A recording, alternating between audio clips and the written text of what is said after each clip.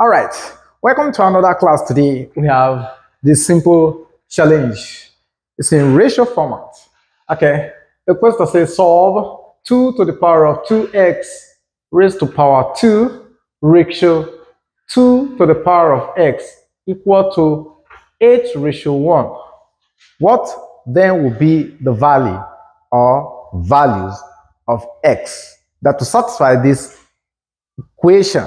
So without much introduction again, because here we want to conserve time, these are a simple algebra that with your two eye closed you can solve. All right, so we take our solution. All right, the question is 2 to the power of 2 of x to the power of 2 ratio your 2 to the power of x equal to 8 ratio 1. All you just need to do here is just to rewrite the ratio. Ratio simply means division. Okay, so this will give us 2 to the power of 2x squared all over 2, okay, raised to power x equal to 8 all over 1. Easy. Of course, 8 all over 1 is the same thing as 8, so this is equal to 8. We succumb to the law of division of indices. We say that if you have your a to the power of x all over a to the power of y, this is equal to a to the power of x minus y. Why? Because the bases are the same, and here we have a division sign. So the bases here are the same, and we have a division sign. So we can flip this over and subtract from the exponent here. So this will now give us 2 to the power of 2x to the power of 2 minus x equal to 8 can be expressed as 2 to the power of 3. So we have 2 to the power of 3. Easy.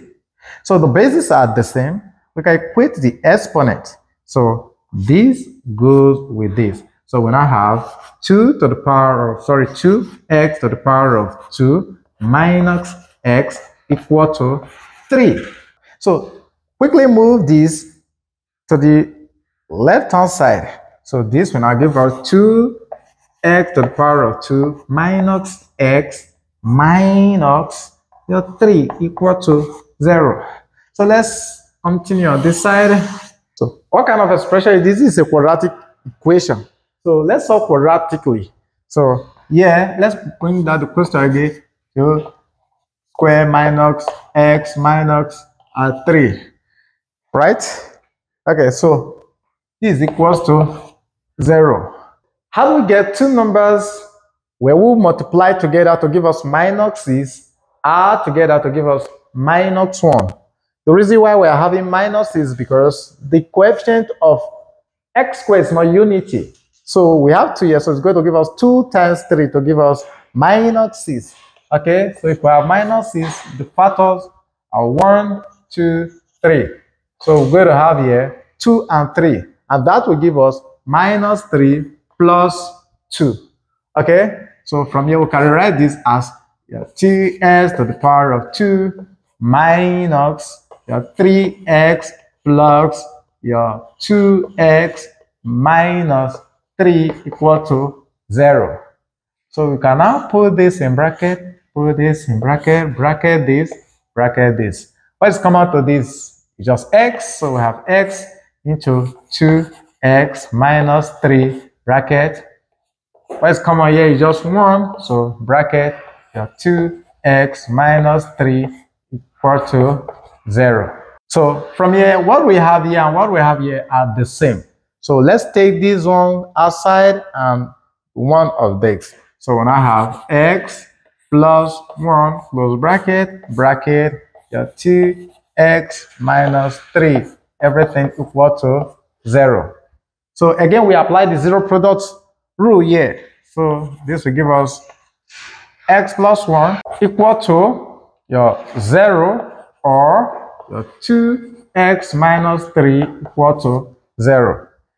Send this to this will give us x is equals to minus 1 or our 2x equal to positive 3. Here we divide by 2, here we divide by 2. Cancel, cancel that. So can I come and say, therefore, our x is equal to minus 1 or 3 all over 2. Like I told you, this is a very simple algebra for beginners. Anyway, all right. So this marks the end to this simple ratio equation. Okay.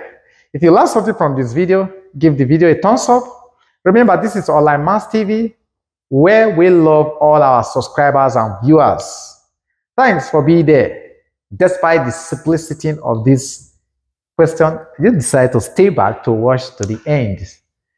You now see the reason why we say we love you all the time, because you are the reason for the existence of this channel. Bye for now.